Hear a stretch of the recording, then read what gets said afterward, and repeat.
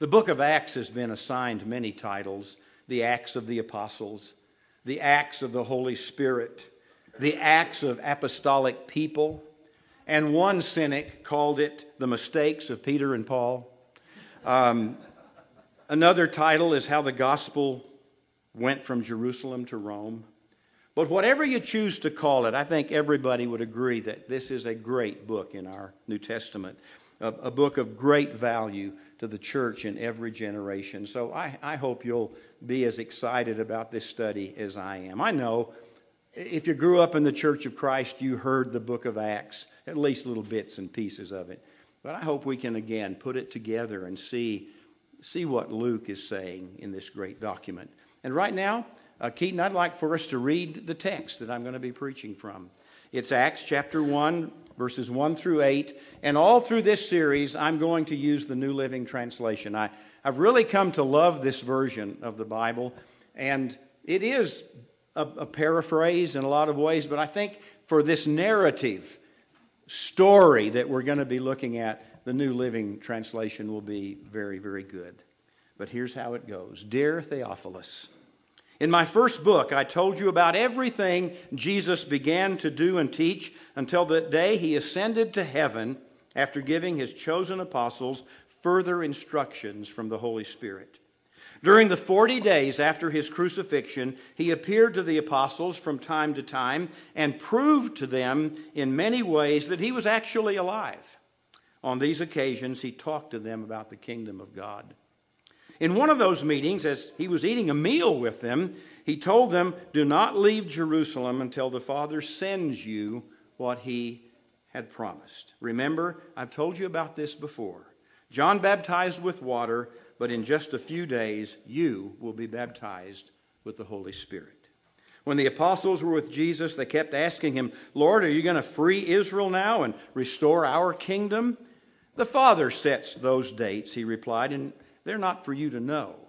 But when the Holy Spirit has come upon you, you will receive power and will tell people about me everywhere, in Jerusalem, throughout Judea, in Samaria, and to the ends of the earth." Now, the traditional view from very, very early in church history was that the author of this book is a man named Luke, a traveling companion of Paul. And Paul called him our dear friend, the doctor, in Colossians chapter 4 and verse 14.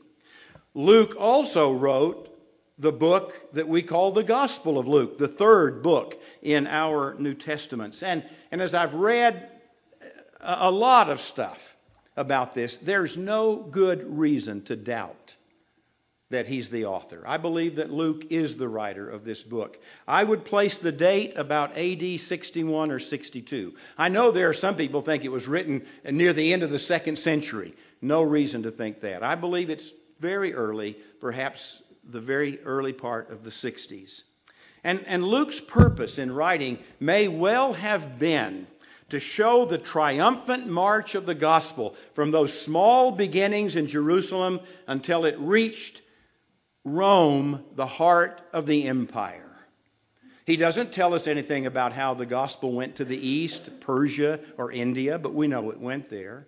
He only gives a little taste of what it was like as it went into Africa with the Ethiopian eunuch. Nothing much about traveling to the north into the Balkan states. It really seems that he wants to trace the gospel going from Jerusalem to Rome and its triumphal march in that way. But I want to suggest another possible reason for the book. And what I'm going to tell you, I think, can be disputed, but I really would like to ask for your thoughtful consideration. And I think this has really some good implications for us in our day and time.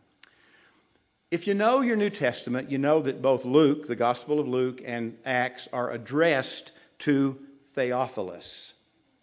You saw that name up here, Dear Theophilus. I take that to mean a real historical person. Now, some believe that Theophilus, which means either loved by God or lover of God, some people believe that that is just a symbolic name for every Christian reader who ever reads the book. All of you who love God, here's my story. That may well be, but the evidence points, I think, to a specific individual. In the Gospel of Luke, Theophilus is addressed as most excellent Theophilus. Other translations say most honorable or your excellency. This word is used in the New Testament only by Luke.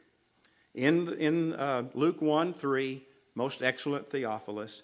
And later on in the book of Acts, he uses this same word to address Felix and Festus, who were two governors of the province of Judea, replacing Pilate and in succession.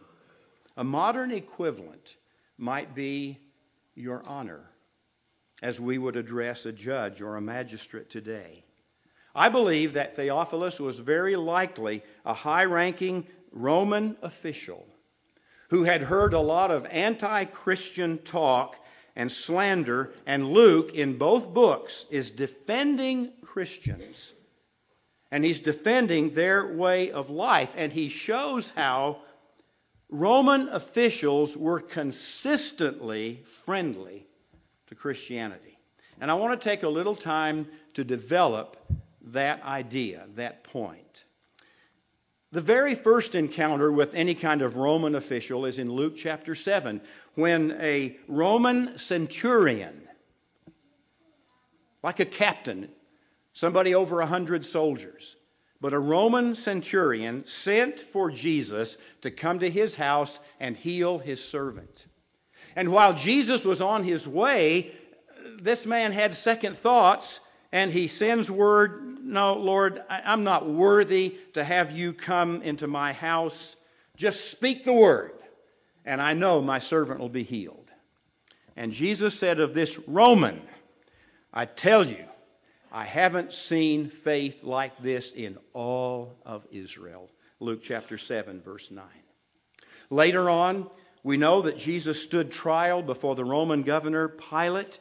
And you know what Pilate declared? This is Luke 23, 14 and 15. "You brought this man to me," he says to the Jewish leaders. "You brought this man to me, accusing him of leading a revolt. I've examined him thoroughly on this point and find him innocent." Herod came to the same conclusion. The Scripture tells us that up to this point, Herod and Pilate had been enemies, but after that time, they were friends. You know what brought them together? Their agreement about the fact that Jesus is innocent of trying to start a revolt. At the crucifixion, the Roman centurion in charge of the execution saw how Jesus died, and in Luke 23:47, he says, "Surely this man was innocent." And I know somebody's going to say, no, he didn't say that. The Roman centurion said, "Surely this man is the Son of God." Yes, in Matthew and Mark he says that. But Luke has him saying, "This man is innocent or righteous." In Acts, the themes continued. The first Gentile convert to Christianity is who? Cornelius, a Roman centurion, and all of his family. Acts chapter 10. Later on the first missionary journey, we meet the Roman governor of Cyprus, Sergius Paulus, a man who wanted to hear the word of God and who, after hearing it, became a believer in Christ. Acts chapter 13. In the city of Philippi, the magistrates come and apologize to Paul for putting him in jail for no good reason. Acts 16. In Corinth, the proconsul Gallio refuses to indict Paul, even though a lot of Jews in the town are accusing him of various infractions. That's Acts chapter 18. In Ephesus, the mayor of the city declared that Paul and his friends are innocent of the charges that Demetrius and the silversmiths were bringing against them. Acts 19. Felix and Festus and King Agrippa all failed to convict Paul of any offense. And here's what they said: "This man has not done anything worthy of death or imprisonment." Acts chapter 26, verse 32.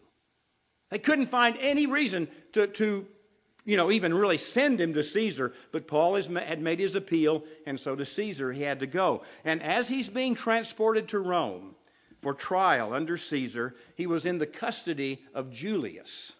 a captain in the imperial regiment. And Luke tells Theophilus that Julius was very kind to Paul and let him go ashore to visit with friends so they could provide for his needs, Acts 27:3. And finally, after the shipwreck on the island of Malta, Paul met Publius, the chief official there, and Luke says he welcomed us courteously and he fed us for 3 days. I believe that Luke is making the case to Theophilus that Christianity is no threat to Rome. The church isn't trying to overthrow the Roman government. And to that end, he shows how some governing officials actually embraced Christianity and how Roman judges could find no legal basis for prosecution. I think that's one of the things he's doing with this book. It just seems so apparent to me as you look at what I've tried to describe. Now, there's an application for us, folks. As Christians, as the church, we're not here to do harm to anybody. We are not here to overthrow the government. Our activity should be that which is spiritually useful and healthy to the community and to the country. It is to be just. It is to be honest. It's to be peaceful in accordance with the teachings of Christ. Remember what Paul asked us to do? 1 Timothy 2:2, that we were to pray for kings and all those in authority, that we may live peaceful and quiet lives in all godliness and holiness. Now, that doesn't mean we can't be involved in the political process. Certainly we can.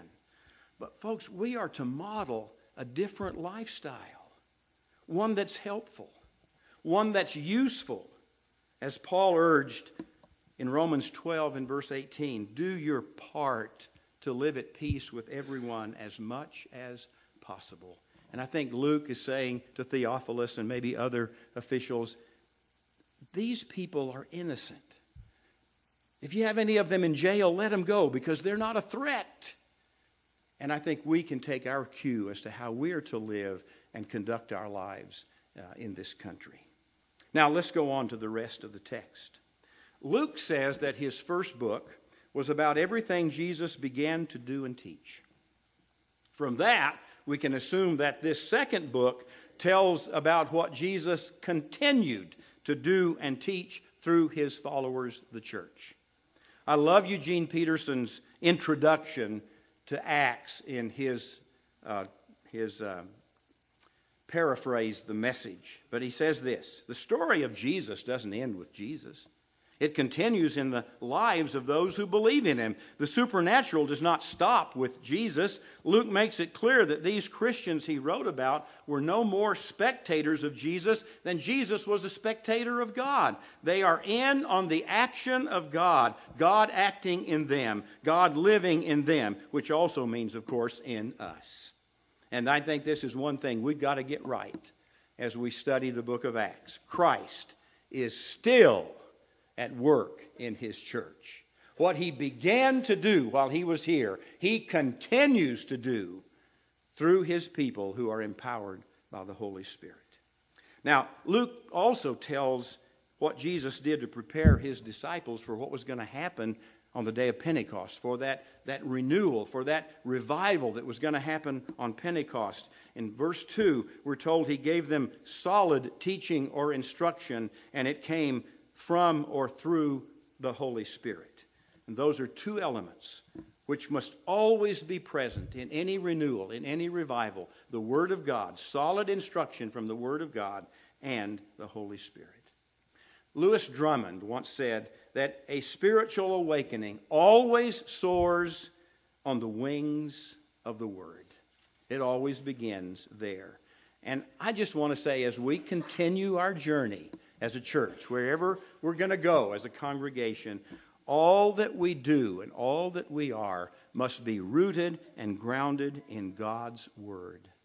No matter how unpopular that might be, no matter how politically incorrect it may be, we must have everything based on the Word of God. And I think as a church we've tried to do that. I think we've really tried to emphasize the Word. You know, that's why we read the Scripture every Sunday in our assembly. I didn't grow up with that happening, did you? Now, we heard the Bible sometimes in sermons, but I don't ever remember just having the Word read. But that's what we've tried to do here for years. Just the Word. Let it speak to you. Psalm 111, Hebrews 13 today. It had no real connection with the sermon. It's just the Word of God. And that's why we do that, because we want to be rooted and grounded there. That's why we have Bible classes for all ages. That's why we encourage everyone to read their Bibles daily. That's why I preach expositorily almost all of the time. And that's why I've decided to go through the book of Acts again, so we can see more clearly how God wants to operate through His church. And this emphasis on the Word, it will continue. As long as I have anything to say about it, it will continue, because that's one of the elements of renewal and revival. But the second element that's introduced in our text is the Holy Spirit. Did you notice that the Spirit is mentioned 3 times in these 8 verses? Verse 2, verse 5, verse 8. Overall, the Holy Spirit is mentioned at least 55 times by name in the book of Acts. That's an average of almost 2 times per chapter. And that alone, I think, reveals the importance of the Spirit in the life of the church. In our text, Luke tells us that Jesus gave His instruction. He gave His teaching from the Holy Spirit, or other versions say through or by or with the help of the Spirit.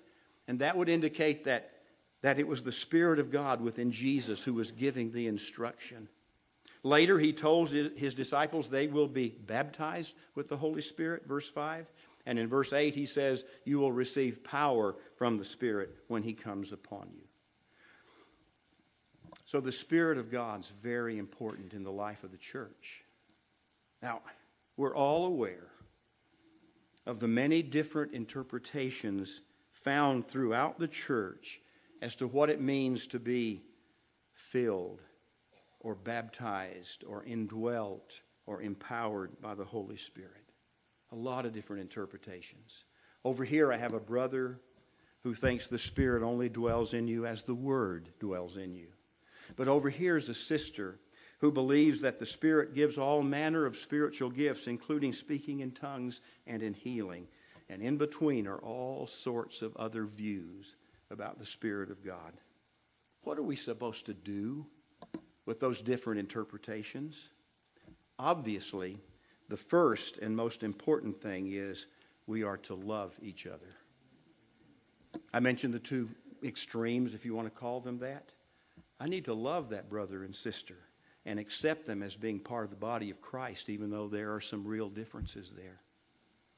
We also need to realize, though, that if we are Christians, we have been given the Holy Spirit to live within us. And Paul was so bold as to say in Romans 8 and verse 9, and if anyone does not have the Spirit of Christ, they don't belong to Christ. That's strong language. And it also seems very clear to me from this text that the church's mission in this world cannot be carried out without the Holy Spirit. Without the Spirit's power, the most excellent plans and programs will ultimately fail. Although we may give an appearance of success. I just read this week, one guy said he thought that 95% of the work of the evangelical church in the United States today is done without the Spirit. And there's a lot of stuff that goes on, but without the Spirit's power, we ultimately will fail. So, whoever we are, and whatever we believe about the Holy Spirit, our great desire should be that we want to be filled with and led by the Spirit of God, so that our work will spring from His power and not from our own. And I'm not going to provide any definitive solution or answer to these different interpretations and experiences. I don't know how to deal with that. I just want to urge you to do one thing, and that is pray. You pray. And as a congregation, we pray that the Holy Spirit will do what He wants to do in our individual lives, and He will do what He wants to do in this church. Pray that we will be open to and willing to follow the Spirit's leading, the nudging, and the prodding that we feel in our lives all the time. And let us be open and willing to let Him move in the lives of other believers in ways that may be different than what He's doing in our life. And let's be willing to let Him move in the life of the church. Remember this word from Scripture? Paul wrote in 1 Corinthians 12 and verse 11, all these, and he's talking about the various gifts that he's just mentioned there, all kinds of gifts. He says all of these are the work of one and the same Spirit, and He distributes them as He determines. And we just need to be open to let the Spirit move in our lives, in the lives of one another, and in the life of our church as He determines. And let's not forget what our primary work is. The last verse of our text, he says, when you've received power, when the Holy Spirit comes upon you, you will tell people about me. Other versions say, you will be my witnesses everywhere. In Jerusalem, throughout Judea, in Samaria, and to the ends of the earth. That's our task, to tell everybody we know about Jesus and about the good news that He brings into this world. So as we go about that task, I want this to be our prayer. This is the chorus to a song written in 1964 by Bill and Gloria Gaither. You know how I love the Gaithers. Not everybody does, but I do. But listen to this prayer and let this be, the attitude that we have. Come, Holy Spirit, I need you. Come, sweet Spirit, I pray. Come in your strength and your power. Come in your own gentle way. And I pray that that will be our prayer. Would you bow with me now? Father, we do pray that in your way you will send your Spirit into our lives, and that we will be open and receptive and willing to obey and to go where you lead us through your Spirit. Father, help us to not attempt anything without that guidance. And I know we fail, and sometimes we don't hear, sometimes we don't want to hear, sometimes I guess we're willfully disobedient. But I pray that the willingness, the obedience will be greater and stronger in our hearts and in our individual lives and in the lives in our life as a congregation. Father, we're open. Send your Spirit. We need your Holy Spirit. And come in your own gentle way. I pray in Jesus' name. Amen.